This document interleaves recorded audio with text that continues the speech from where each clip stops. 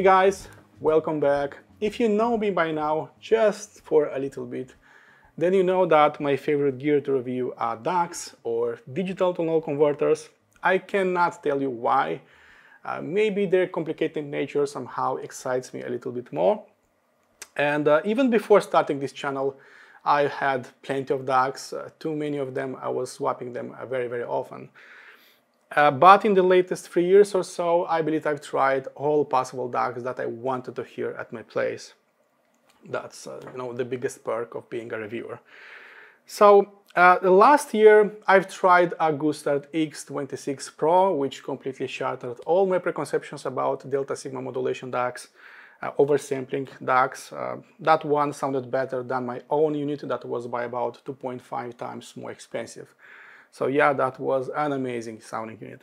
This one is a follow-up to that unit that swapped ESS Sabre DACs with ladders of resistors. So yeah, this is an art wire ladder DAC. So will it be in the top 20 DACs that I ever heard? How about in the top 10 DACs? Or maybe even top 5 best DACs that I've heard at my place at any price point. So strap yourselves in, get yourself a nice drink, and let's check out the latest Gustard R26 Discrete. Let's go.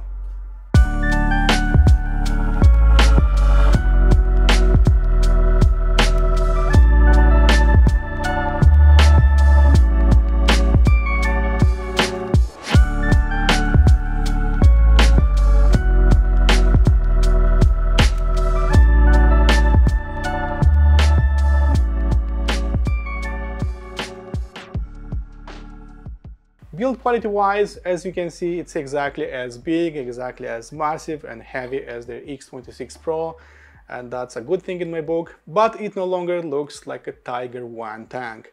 So as you can see, sharp edges and pointing corners are no more on the R26, so it's more elegant, it's smoother, it's sleeker looking.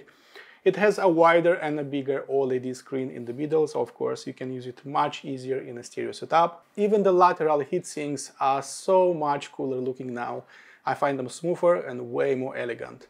And it seems that Gustard took every single word that I've said about the X26 Pro and completely remolded that unpolished look. Obviously it uses a machined aluminum case. You can have it in matte black or matte silver. You'll find the same legendary fit, which are honestly the best fit that I've seen on any DAC. This thing is business. I see a high quality craftsmanship, an excellent attention to details, and I simply cannot complain about its top-notch build quality. As for controls, you can find a standby button right here. You have a big and wider OLED screen in the middle, and to its right you have a volume wheel with a button in the middle that can control its user interface. On its back you can spot the widest variety of digital inputs as USB Type-B, USB Type-C, used only for firmware updates, so that is very important. You have the I2S input, coaxial optical, AAC, a Bluetooth antenna socket, a 10 MHz clock input, so you can use it with the C16 or C18 clock generators. And there's another surprise, an Ethernet port that lets you play music directly from Roon. The usual RCA and XLR outputs are also present, of course, and those can be fixed or not, so it can be used as a preamplifier if you please. As for tech inside it, you can see a beautiful layout split into 3 rooms with metal plates in between.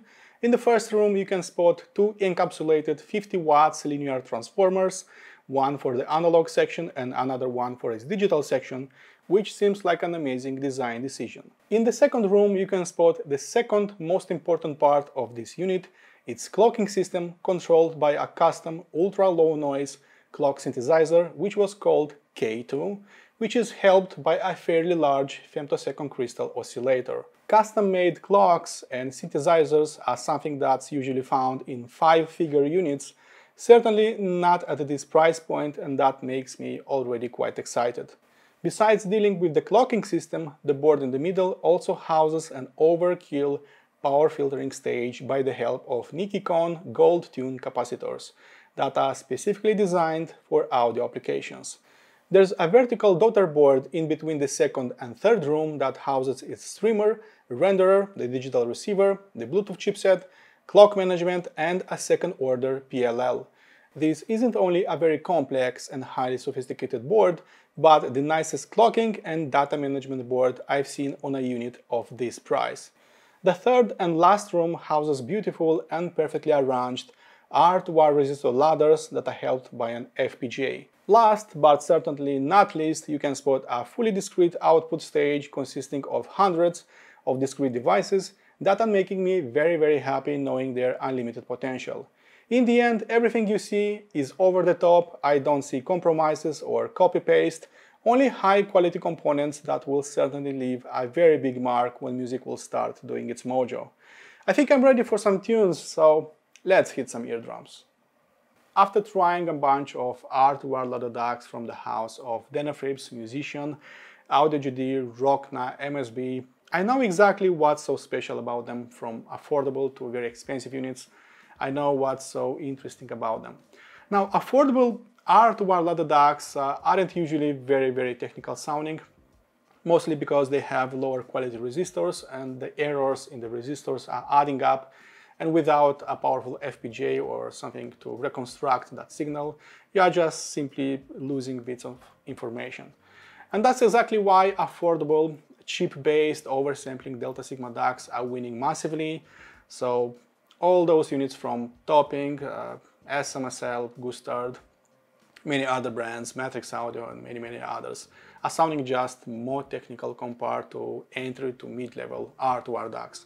Faster, more resolute, they have more information, so everything is just somehow clearer sounding, faster.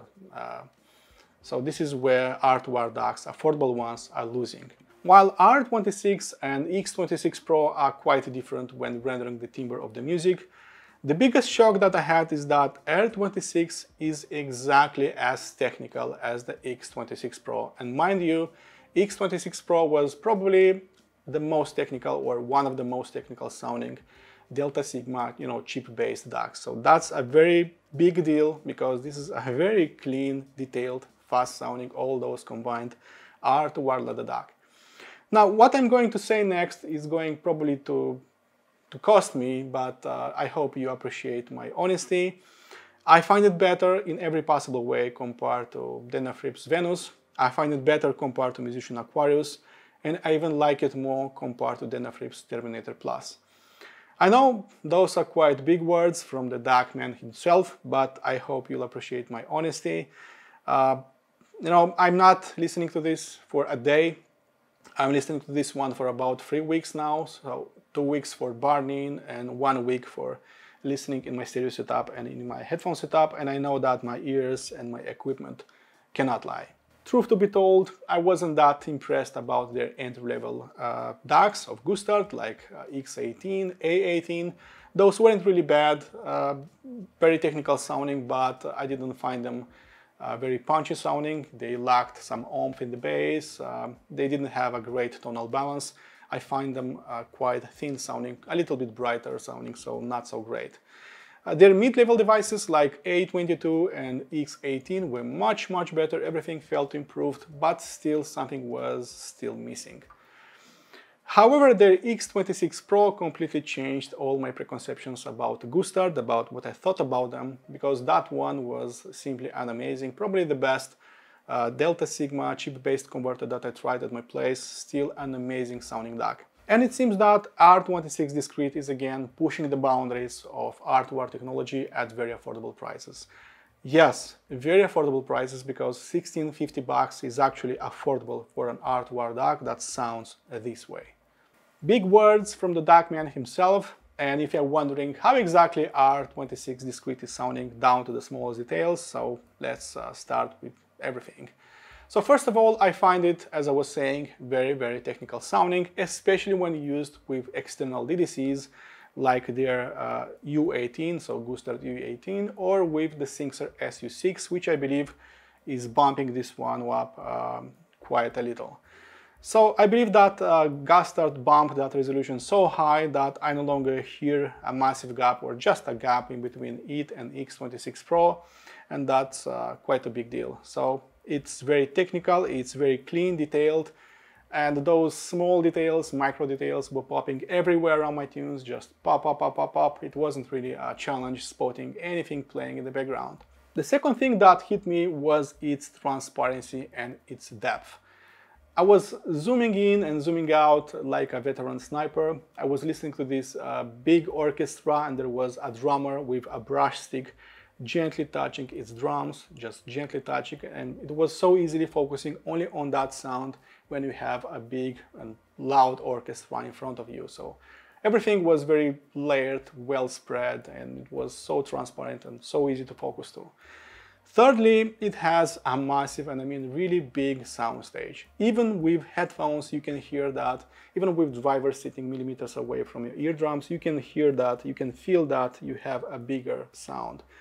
So the difference between it and some chip-based converters is actually night and day compared to anything that I've tried. So chip-based converters, again, very important. So it's just massive sounding, and if you like, if you listen to via headphones, for example, if you want a bigger soundstage, this will be my first recommendation for you. Very impressive. There is so much more air lingering somewhere around those tracks. Everything is just decompressed. Everything is flying in its own bubble of sounds. So it's very impressive. And of course, in a stereo setup, it was again just filling my room to excess with sounds. It's very impressive when it comes to soundstage. I can say that even from R to R ladder DACs, which are usually quite impressive in terms of soundstage, it's one of the biggest sounding, almost on the same level with the Denefrips Terminator Plus, which for me is still the soundstage king. So yeah, very impressive in all those departments. Last but certainly not least, as the Transient Response guy, my second nickname, this one will pound like a gorilla. So yeah, this is very impressive in terms of transients, dynamics. This is a very punchy sounding DAC, and not only in terms of bass slam. If you have a fairly neutral or an ethereal sounding setup, then it will bring forward so much more energy. Everything will feel revitalized in a way. So it's fuller bodied, it brings so much emotions back into the music. Everything is just more alive, more colorful, more vivid, more impactful sounding at the same time. If you like your bass, then I believe this is one of the few DACs that does bass very, very well. I actually listen to a lot of electronica, rock and metal on this one. Usually I'm not listening to those genres via R2R DACs, especially to electronica, but this was a big surprise because it does electronica very well. It does bass, and it does it so well. I'll probably go and say it out loud that this is one of the fastest and one of the most impactful sounding R2R DACs of the moment. And every single morning when I'm powering it on, it never ceases to amaze me how alive and how fun toy tapping this unit sounds. If I'm connecting a Trafomatic Primavera via XLR and then a Hyphoman Susvara, then it changes everything I know about the Hyphoman Susvara. Those are usually not that powerful in the bass or in the mid-range, but together these three are making them something else entirely. So very powerful in the bass. Those are almost bass-heavy headphones. They're very alive, very impactful, very mean sounding. So if you want a fun headbanging and toy tapping experience, then R26 Pro is a very easy recommendation to make. I'm not really sure if that comes from those two transformers or maybe that fully discrete output stage, but clearly it does things quite differently. And in the end, I'm giving it a 10 out of 10 when it comes to impact, and 9.5 out of 10 in terms of speed, just barely being outperformed by the X26 Pro in terms of speed. Checking out its detail retrieval. First of all, Gustard ditched those op-amps and swapped them with discrete components. And with discrete components, sky is the limit. As an audio engineer, you simply have a complete freedom in doing whatever you please. Those are basically unlimited. They have unlimited potential. So with discrete components, they ditched completely remaining traces of sharpness, listening fatigue, digitus, but they never ditched the amount of information that is being provided to you. So every time I'm listening to this one, I'm just shocked by the amount of information that comes forward. Everything comes so naturally, and there's so much information coming forward. Even with oversimplified material, I hear like a clearer version of that song. Even simple bass lines appearing like having multiple layers, you know, it's weird saying this, but that's exactly how it sounds. When Still Loving You by Scorpion started playing, I kid you not that my chin started shaking and I was pretty much crying in my office. And a few minutes later I started laughing, toy tapping and, you know, head banging. And if a unit like this can do this in a span of half an hour, then I believe that words are really unnecessary. And what I want to tell you is that this is not only a very technical and clean and detailed sounding unit, but also a very emotional sounding unit, because it really somehow connected me with my music. Something that I really cannot say about a lot of DACs that I'm hearing on my table, that I'm testing, that I'm reviewing. So this is technical and emotional at the same time. I don't know why, but it just reminds me about that Studer tape player, Studer tape player that I've heard in the 90s. It just reminds me about that experience that I had still in my mind, very vivid, although it happened a long time ago. So it is clear to me that R26 Discrete is not only a goosebump machine, but also a very technical sounding DAC that merges everything that I want a high-end DAC to be. When it comes to soundstage and depth, this is really one of the biggest sounding hardware DACs that I've experienced so far. It's almost on the same level with something like Terminator Plus by Denafrips, and it's bigger sounding than any other chip-based Delta Sigma DAC, and the difference is not small, it's actually quite massive. So via headphones you feel that the sounds are not happening somewhere around here or inside your head, but everything is hovering all around you. And that can be felt not only with open back headphones, but also with closed back headphones, with Odyssey LCD5, which are not that impressive in terms of soundstage. So everything is just nicely breathing all around you, nicely located all around you. That was quite interesting. Via loudspeakers, you feel that there is a higher pressure in the room. You feel that every corner is filled with music to excess. So everything is just heavier. The air is harder to breathe. Everything is bolder, fuller bodied in a way. So everything that has to do with soundstage, depth, layering is simply amazing on this one. After trying Helvegen by Wardruna, it instantly teleported me into a different realm, different country, different place. You know, the sound of the crows, of the word drums, the sound of the wind just made it so special. And in just a split second I was already sharpening some swords and drinking some ale. So it's one of those units that not just, you know, take it or leave it, do you like this sound or not? No, this is not like that. It makes you think, it just unlocks your imagination somehow, so it plays really well with your imagination. Tunes like this might cripple a mediocre or entry or mid-level chip-based Delta Sigma DAC, but that never happened with the R26 Discrete. And it goes without saying that this is a very impressive unit in terms of soundstage, layering, and depth. Moving on to my series setup and replacing my excellent sounding Gold Note Distant Plus streamer, DAC, and preamplifier with this one, followed by two benchmark HB2 power amplifiers and two CAF reference-free loudspeakers, I've got exactly what I dreamed about. So it was slightly faster, it was more impactful, it had a nicer bass punch in a way, it had more details, it was better in every way compared to the Gold Note Distant Plus, but mind you, this worked only as a DAC and preamplifier, and that one worked as a streamer, DAC, and preamp.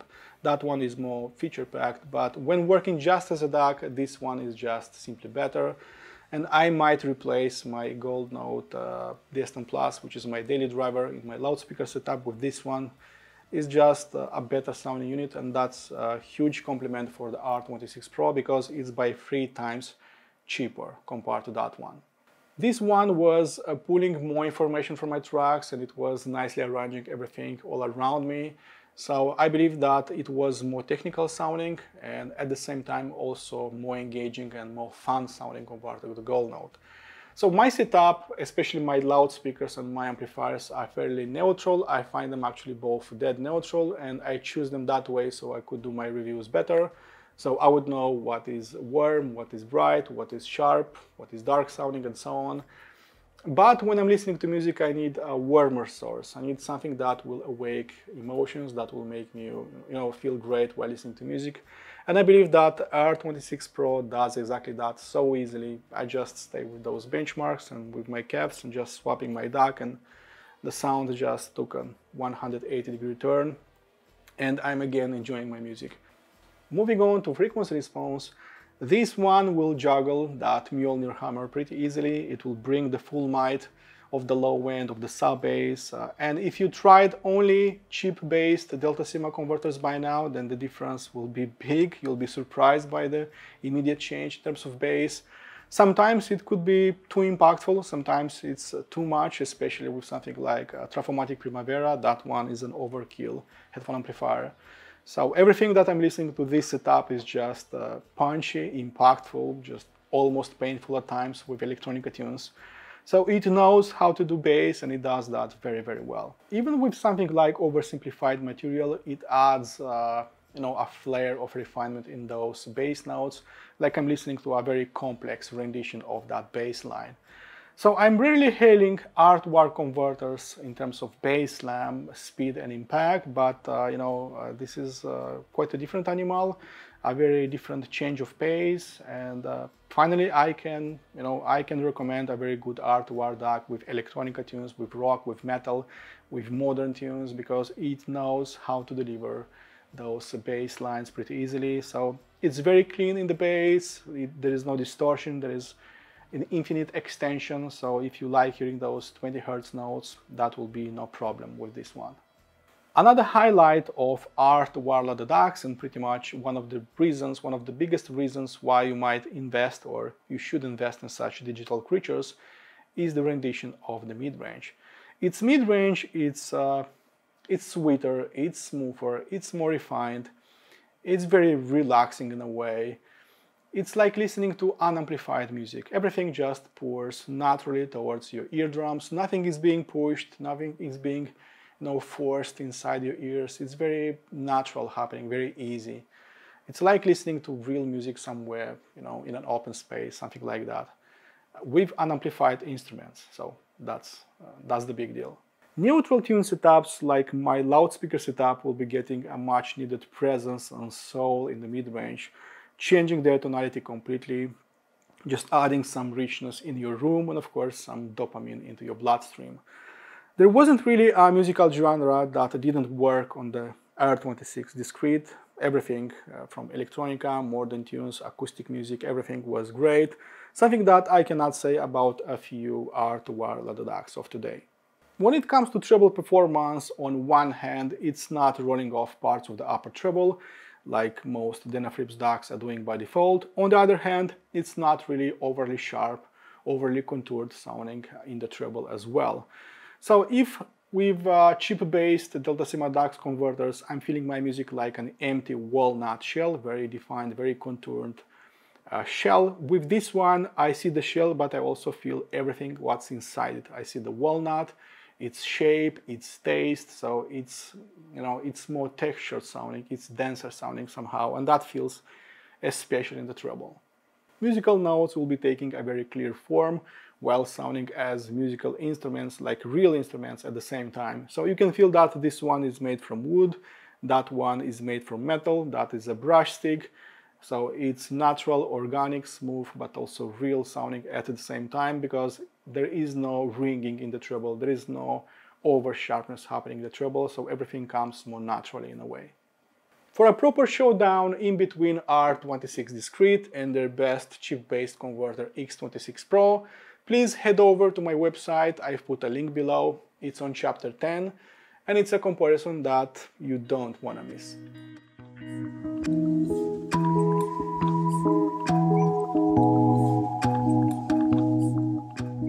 As for my conclusion, I know exactly how you feel about every single word that I just said, but trust me, I'm here only for the truth and only for the truth alone. Nobody pays, influences, or sponsors these reviews. I'm not here for the manufacturers. I'm here only for you, sharing my honest impressions with you, and I hope you can appreciate that. In about 3 weeks, I tried finding some cons. I was swapping it to my stereo setup, to my headphone setup, multiple times, but sorry, I failed, because in my view this is a flawless sounding R2 DAC. I'm putting it in the top 5 best DACs that I've heard at my place at any price. So that tells a lot. If I would nitpick a little, that would be its plasticky remote control that feels kind of cheap, not that impressive, and of course it lacks a user manual in English, but that's not a big deal, you can download that anytime. Apart from this, again, this is a world-class DAC, and it easily deserved my highest gold award. Alright guys, I hope you enjoyed my review. A much longer in-depth review can be found below. Please check that out. It literally contains about 3 times the information. And as usual, listen to my tunes, be positive, and I'll see you soon. Cheers!